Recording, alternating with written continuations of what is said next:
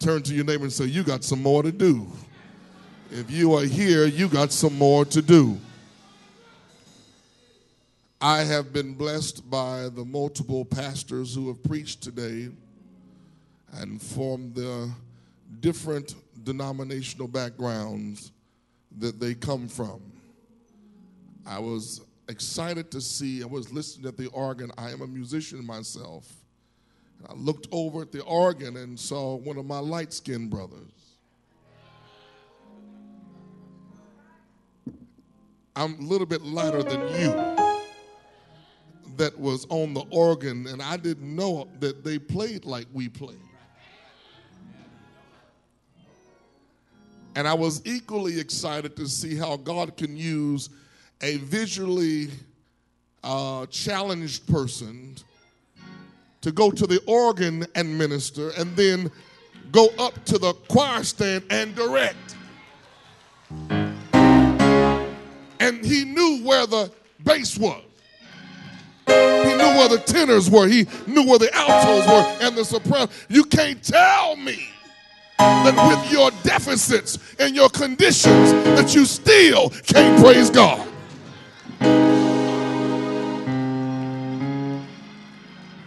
Listen, I'm going to ask you to do something for me today because I feel like I'm at home when I come to Pleasant Green. I want you to help me because we need to do something to show the devil that we are together in 2014.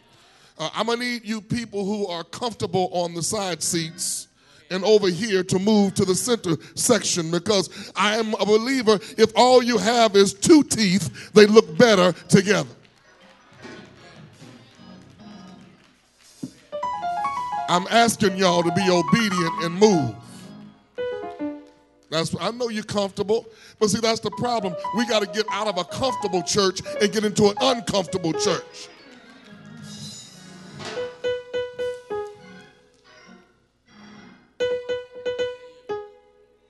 It looks better. Pleasant Green is a media-driven church. They're on television. They're on Facebook, YouTube, Ustream. Whatever you is, they own it. And the audience looks better. Y'all know I'm telling the truth. The audience looks better when they pan the audience and you got people in the audience rather than scattered all over the building. I'm excited today. My friend is here, Dr. Lamb, a preacher's preacher. We're grateful for him to be with us today. And of course, all the great people of El Shaddai, all the great members of Pleasant Green, all the great persons who have came to share in this preaching bowl this year, 2014. My mama is in the house. Y'all got to see my mama. They think she's my wife when we out to dinner. Stand up, mama. So you sure got a pretty wife. My mama is 78 years old. Looking good like that. Grateful for my sister who's my assistant in ministry, my pastoral assistant, Missionary Patricia Jackson. Come on, stand up so they can see you.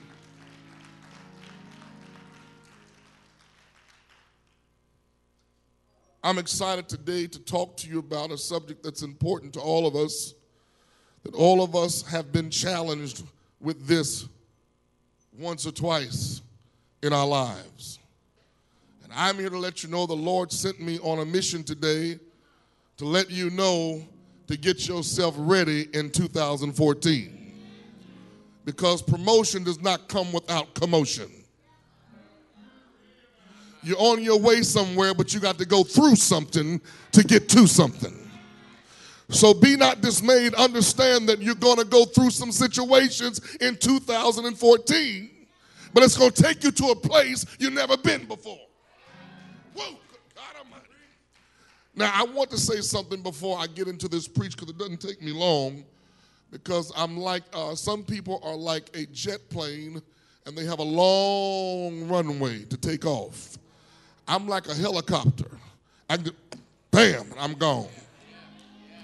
So I try to slow myself down just a little bit. And I want to say something about one of the finest gentlemen in gospel preaching and pastoring in the nation. A man that has the tenacity and the skill and the anointing and the gifting and the fellowship and the friendship to bring multiple preachers from different denominational positions. One of the finest preachers in the world, my good friend, the Dr. Jarvis Collier.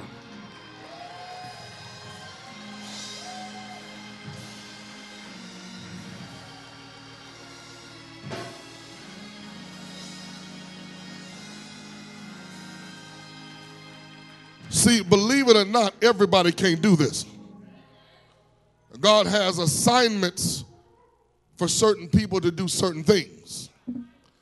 And Dr. Collier is an incredible erudite. He is a preacher. He is a preacher's preacher. He is an author. He is somebody to be patterned after. We're grateful that God sent him all the way from the sunny shores of California and brought him to the cold shores of Kansas City, Kansas. And we enjoy him and we love him. We are radio mates on KPRT. I listen to him before I come on. I'm on at 9 a.m. He's on at 8:30 a.m. And I listen to him and I tell people that was my friend you were listening to. That was the Dr. Jarvis Collier. You know, some people tell me, why do you talk about other pastors and other people on your radio? That's your time. See, if we will learn how to celebrate each other rather than to tolerate each other, we can go to major places in life. So it does nothing against me to celebrate someone else who is doing a great work and don't come down. We love you, Jarvis. Come on, give him another round of applause. Quickly, I want you to go to Genesis. I'm going to do this as expeditiously as I possibly can so I can be appreciated standing and sitting. If people get with me, I've told Pleasant Green this before, when they get with me, Dr. Lamb, the sermon is around 35 minutes. If they sit and look, the message is about 2 hours and 35 minutes. Tell somebody, I'm going to get with him. I'm going to get with him today, man. Genesis 37, starting at the 3rd verse. If you get that, somebody say amen. When you get it, get on your feet with me so we can honor the Lord's word. We're going to read 3 through 5, and then we're going to go from there. Now begin at 3. Now Israel loved Joseph more than all. Is that where you are? Read with me loudly, class. Now Israel loved Joseph how? Uh-huh. Come on. 4. Saw that their father loved him more than all his brethren. They hated him and could not speak peaceably unto him. 5.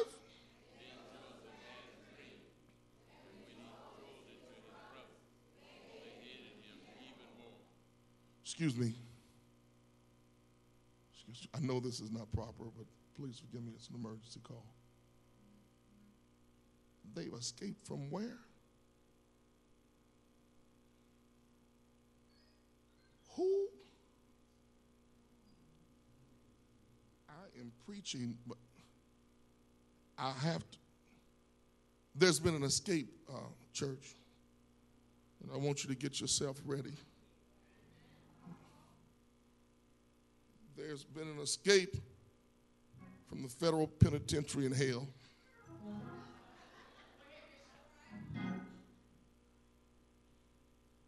And what type of person escaped? It is a dream killer on the loose.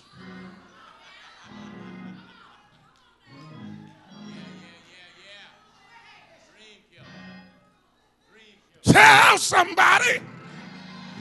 There's a dream killer on the loose.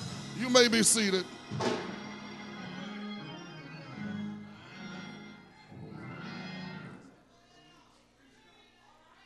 There's a dream killer.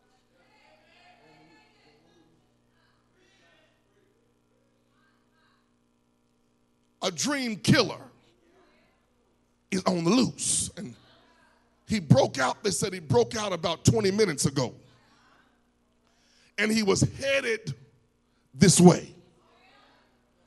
So it was only right of me, Jarvis, to let the people know that a dream killer is on the loose. I want you to know that every dream that you have, a lot of us have had our New Year's resolutions. And we have decided that we're going to do this year, and we're going to do that this year, and we're going to continue doing this. We're going to stop that. I'm going to lose weight this year. I'm going to let some weights go this year.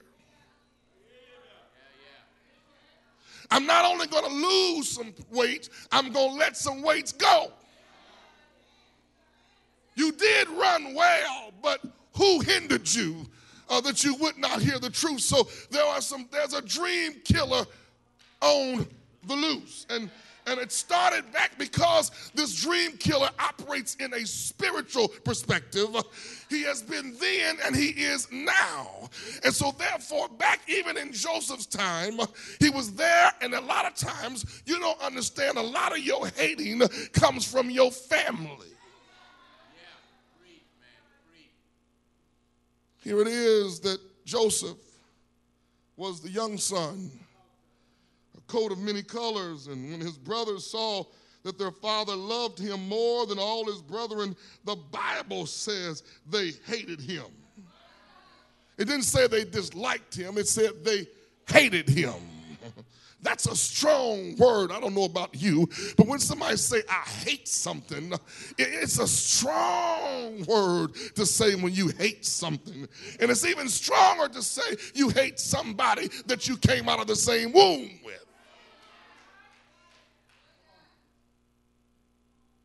His brothers, all his brothers, they hated him and could not speak peaceably unto him.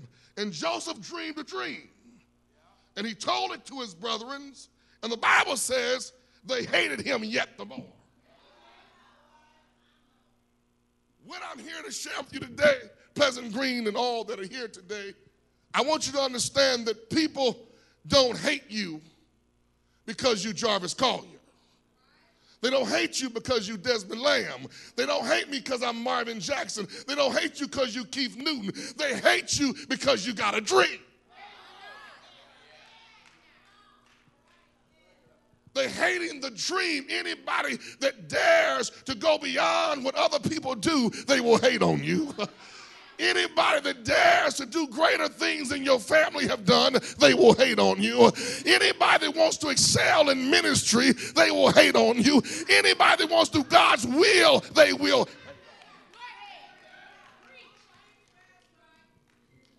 Because most people are looking for people who are content with their current situation.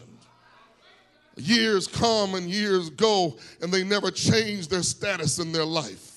You become the same boring person that you were 5 years ago, and it gets even more boring as the years go by. But you dare a person that says, this year I'm going to do this year I'm going to do that. And people will hate on you because they thought they stopped you last year. They stopped you 2 years ago. They thought they stopped you 4 years ago. You still got a dream. What's wrong with you? Joseph dreamed a dream, and he told it to his brethren, and they hated him yet the more. For behold, we were binding sheaves in the field. This is how folk I hate on you. Watch this. Lo, my sheaves arose, and all stood upright, and behold, your sheaves stood around about and made obeisance to my sheaves, and ate. And his brethren said to him, shalt thou indeed reign over us? Or shalt thou indeed have dominion over us? And they hated him yet the more for his dream and his word. What we fail to understand in today's society is somebody got to lead. Somebody got to be in charge. Somebody got to be the overseer. Anything got two heads is a freak, it's messed up. Get a household and you got two folk trying to lead it. You're going to have a problem because you got two different opinions. That's why God operates in a government. He operates in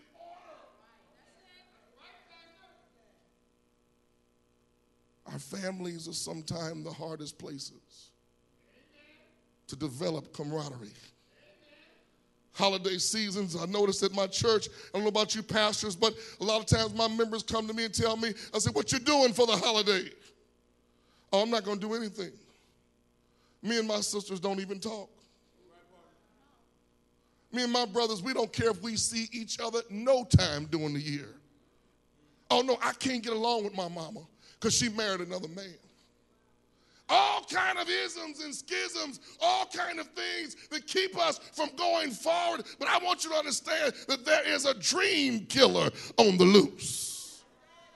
And his job is to steal, kill, and to destroy. He comes in our homes first. And if that spirit permeates in our household, it will move to the church house. Dream killers, crushers, haters. Are you a dream killer? Do you have the spirit of a dream killer?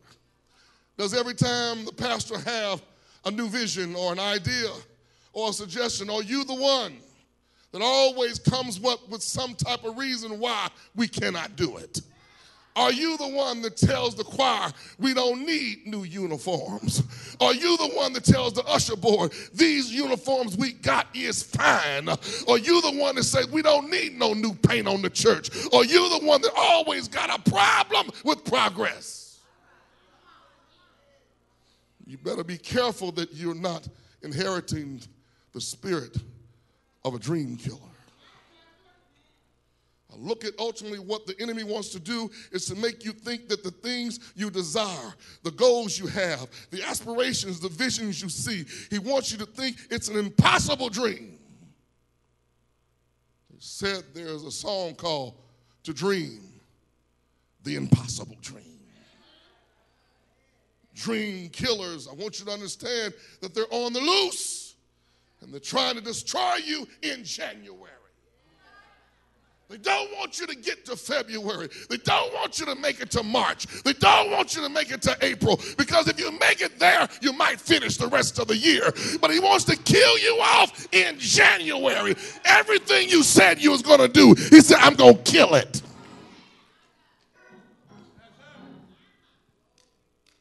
I don't know about you, but I'm starting to recognize his spirit. I'm starting to recognize him in the choir. I recognize him in the usher board. I recognize him on the pew.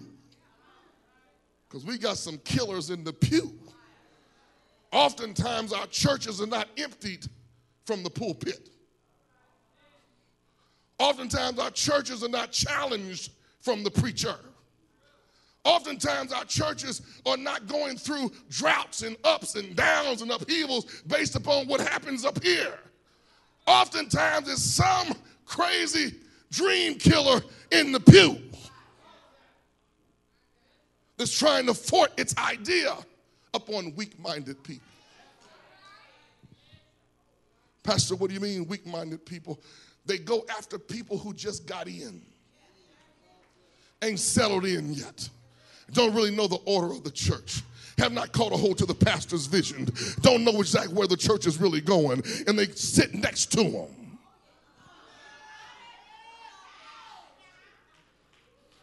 They get close to them.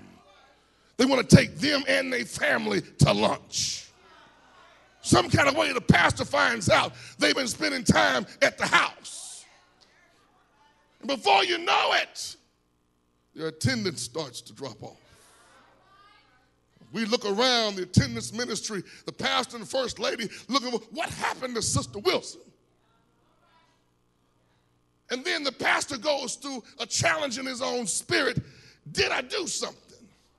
Did I say something? Did I not provide enough attention? Did I not mention their name? What did I do that caused them possibly not to be here? But I'm here to let you know, Dr. Jarvis, it's not you, Dr. Lamb. It's a dream killer in the pew.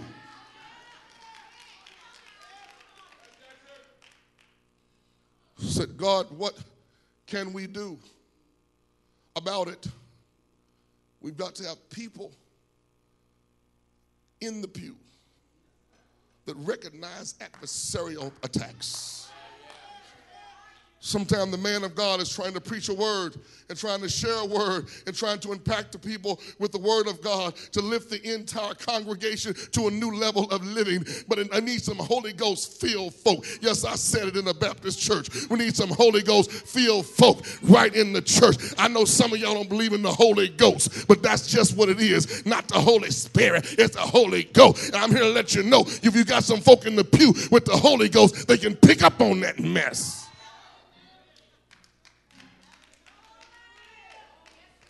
See, it shocked some of y'all when the praise team from Pleasant Green started shouting.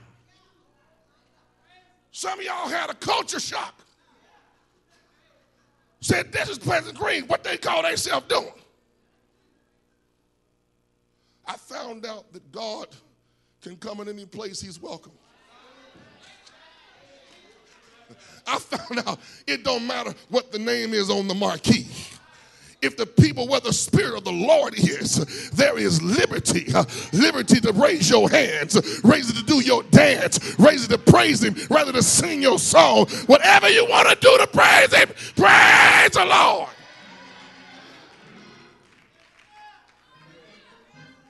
Dream killers.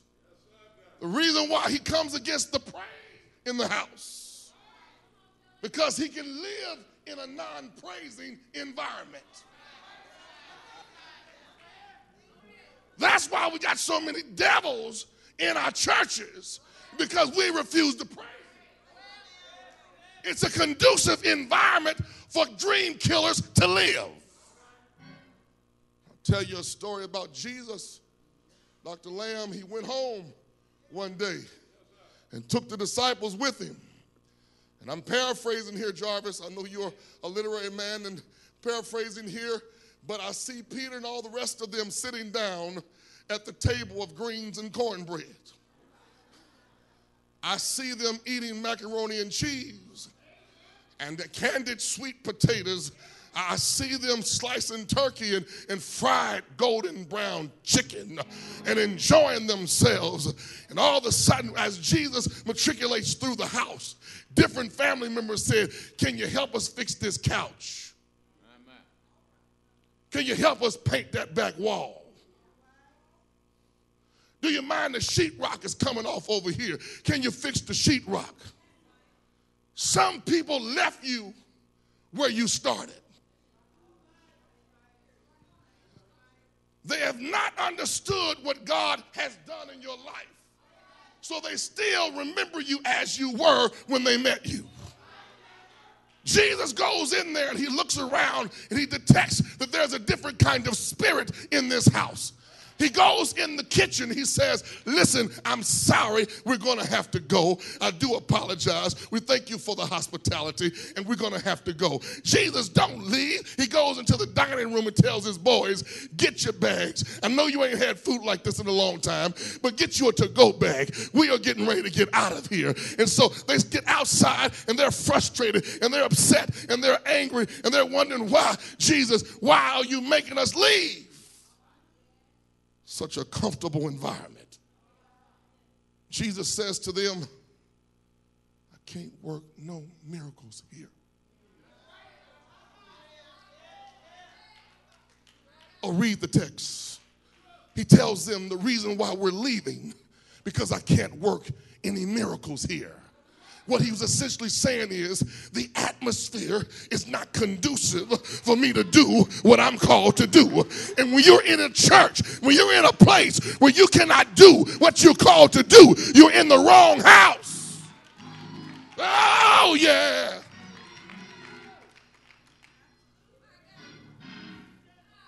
Jesus himself, the Son of the living God, says, I've got to get out of here. It would look like Jesus could perform it anyway. But he gives them a message there to let them know that you can't do what you're called to do in an inappropriate environment.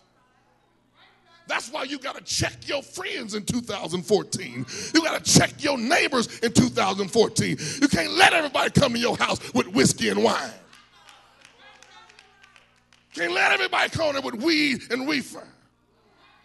Oh, it's all right. They not saved. Go ahead and let them do it. Oh, I'm talking to somebody right now. I don't want no smoke in my ashtray. That's for my change.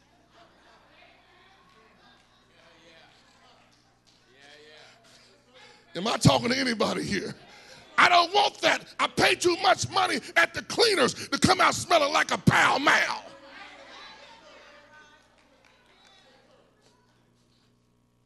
We got to learn how to tell folk who we are. And that you can't operate in my house like that. I love you, but you got to keep your fifth outside. Don't let your good be evil spoken of. Here is Joseph, and we all know the story. It's strange to me that these boys, Sister Pat, put a hit out on their own brother. They said, what we'll do is we'll dig a hole. Oh my God, and we will get him caught in the hole. And we will tell our father that some wild beast, am I on the story? That some wild beast came and devoured him. Do you know there's some people trying to put you in a hole? Can I speak to your money right quick? Sometimes God told me, he says, Pastor, you've got to stop loaning money to some members. It got quiet because all y'all members watch. I said, God, well, what do you mean? I try to help people where I can. He said, you're not helping them by loaning them. He said, you've got to teach them how to fish. When you teach them how to fish, they'll eat every day. If you buy them a fish from Fish City, you feed them for a day. But if you teach them to fish, you feed them every day. Then God had to spank my hand, Dr. Lamb. He said, what you're doing is you're taking my good money that you've labored for, that the people of God have blessed you with, and you're taking that money and you're placing it in non-fertile ground. I speak to you today that some of you have been given God's good money and putting it in non-fertile ground. If it was fertile, it would have produced something. But if you keep going back to the plant and nothing has ever grown out of the ground, you know there's no fertile, nothing going on there. There's nothing happening in that ground. You got to speak to that ground. Here is Joseph being caught up by his brothers who he loved. See, most of the time, the reason why we share our dreams with people, we share them with people we love. We're not out all in the street trying to tell somebody what I'm going to do, what I'm going to do, what I'm going to do. Dr. Newton, we share our dreams with people we love. And what we're looking for in return is support.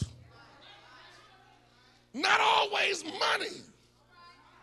I'm not always needing a check from you, but I am needing some kind of support from you. I need you to say, you can do it.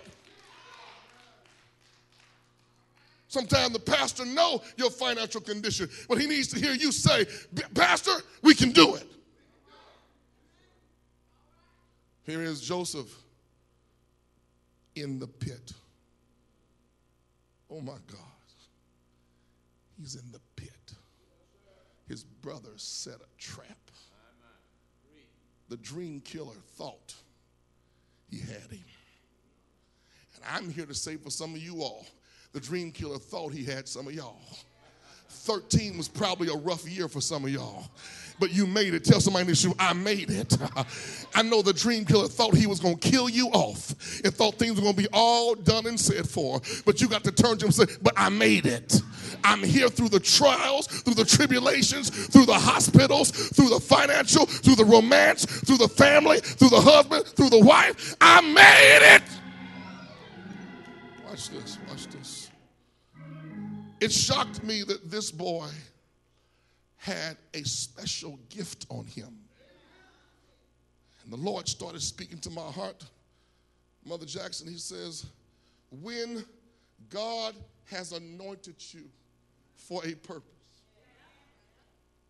it ain't nothing the devil can do with it. He can try, but he cannot win. He can try, but he will not succeed. Oh, it's not saying that you're not going to be buffeted every now and then. You're not going to go through some trials, some tribulations. But you understand something, that you coming out of that thing and you coming out as pure gold. And I'm here to let you know that here is Joseph in the pit. God has one of his brothers, I do believe that's the story. I think it was the oldest brother that goes back and gets him out. And watch this. Some people were traveling and they sell him. They sold him. I'm here to let you know, in 2014, there are going to be some people trying to sell you out. I don't care what you are doing and what you're trying to do. There's going to be some people sometime right in the pew trying to sell you out. A lot of our problems does not come from outside of the walls. A lot of our problems come right on the inside. It's an implosion instead of an explosion. Here is this boy and they sell him. He goes to somebody's house as a servant. God Almighty, it don't matter what the devil puts you in. You coming up like pure gold either way. He's down there in the pit, then he gets sold to Potiphar's house. Somebody know the story in here.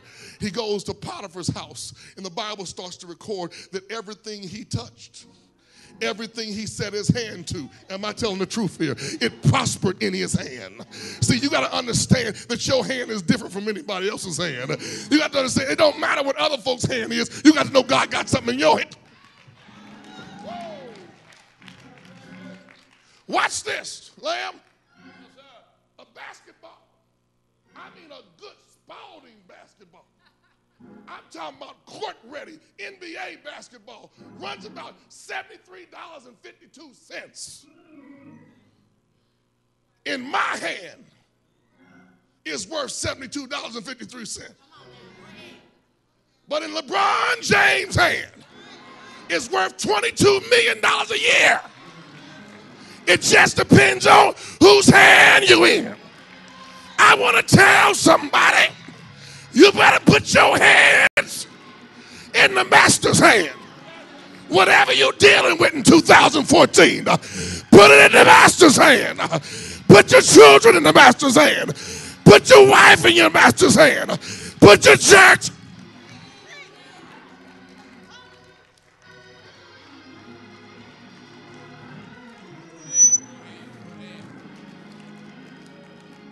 Put it all in his hands. Finally,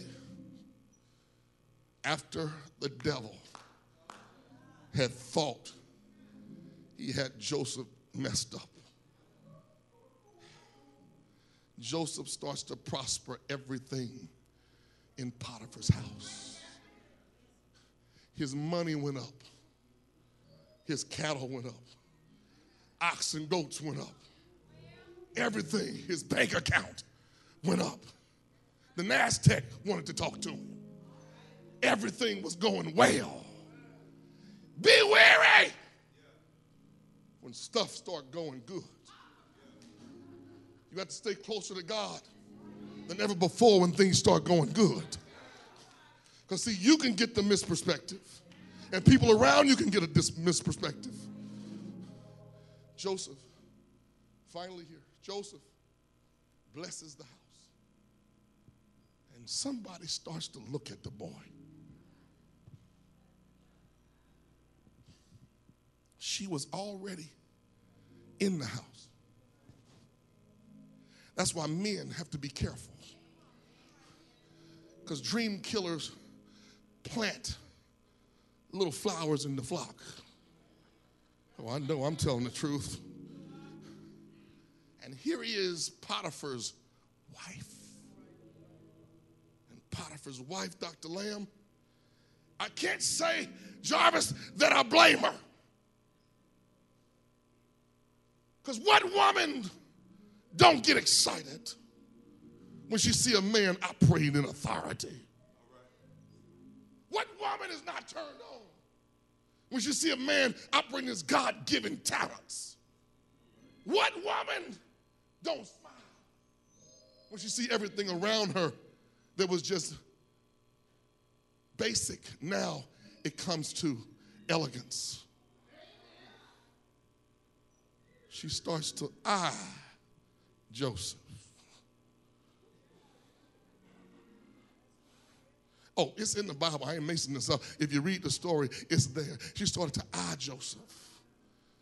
And she got excited behind him. And she told him something. This was one of the times, Doc, that the woman asked the man. Oh, it's in the Bible. I hope I'm not offended. I want you to understand everything I'm telling you is right there in the Word. She tells him, Joseph, things are going so well.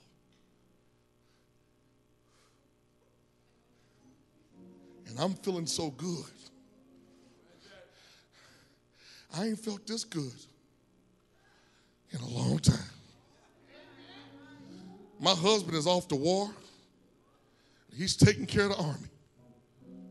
But when I saw you command the servants around this house and saw things happen under your leadership, it excited me.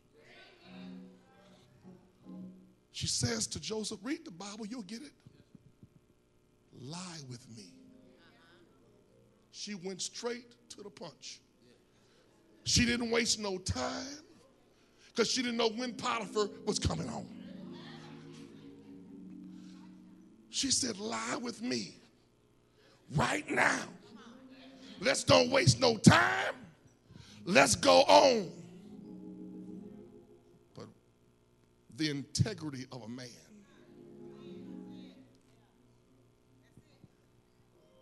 You've got to be able to stand when it's been presented. I'm not talking about what I'm thinking about. I'm talking about what I know about. To stand when it's offered to you. That's not to say that Joseph didn't want it. Can I preach plain to y'all? Y'all mind me preaching plain to you? Didn't mean he didn't want to be with her, but he honored his position with Potiphar. He said, I cannot do this thing to Potiphar, who has made me the greatest in his house. Under him. You got to watch as the pastor graduates you in the church and gives you different levels of authority. You got to watch because the killer is coming. He wants to test you on every level that he can.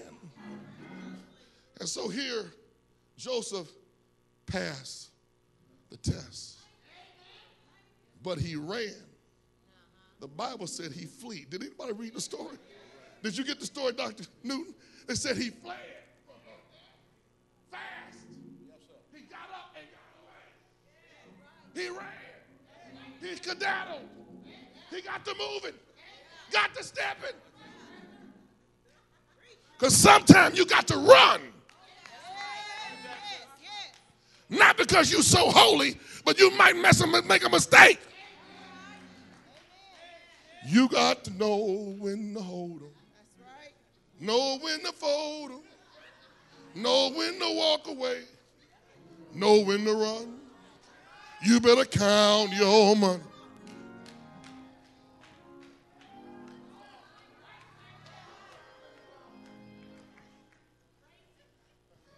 Joseph got out of there. And he ran. But the devil still working.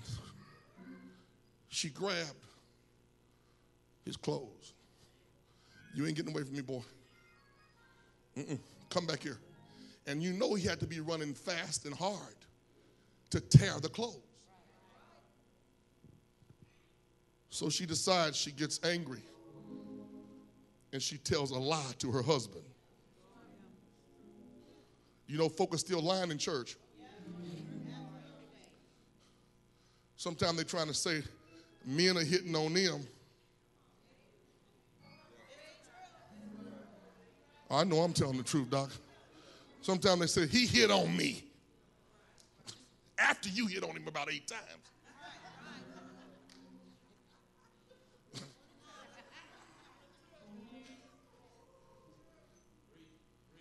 He runs.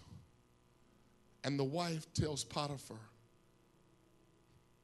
he raped me. What's in the Bible? He raped me. I believe Potiphar knew he had a dream killer at home. You can't tell a woman too much about her husband that she don't already know. That's right. You can't tell a husband about his wife that he don't already know. He leaves. I'm closing here.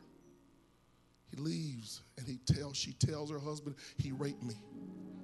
So Potiphar, with his authority and his position with his wife, as to this slave, and she said, that Hebrew you brought in here. It's almost like saying, that nigga.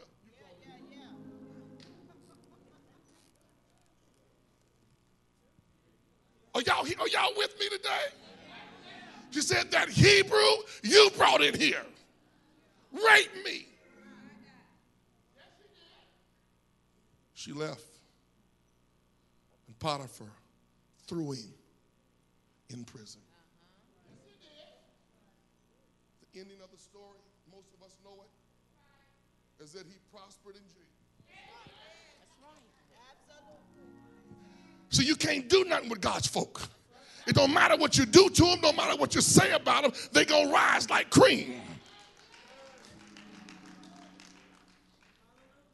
Comes and he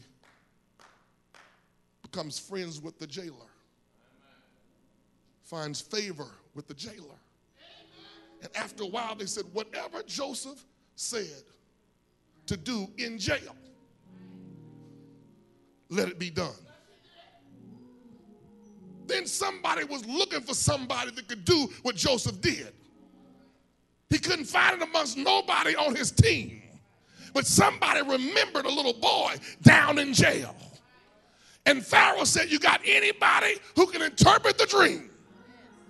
And a man said, there's a boy down in the jail. His name is Joseph. If you bring him up here, everything will be all right. If you get Joseph up here, things are going to turn around. If you get Joseph up here, family's going to come together. If you get Joseph up here.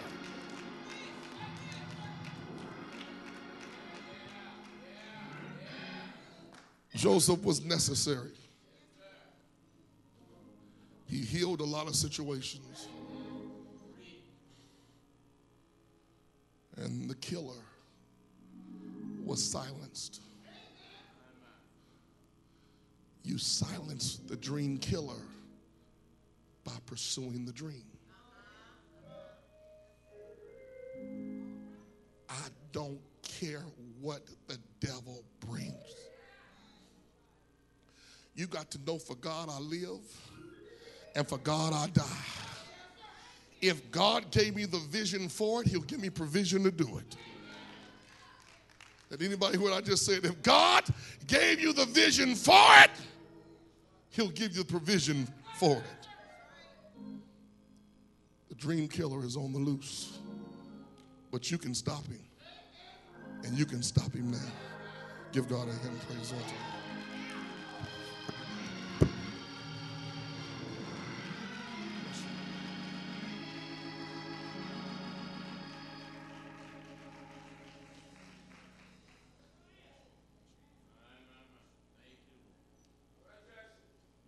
Come on, let's thank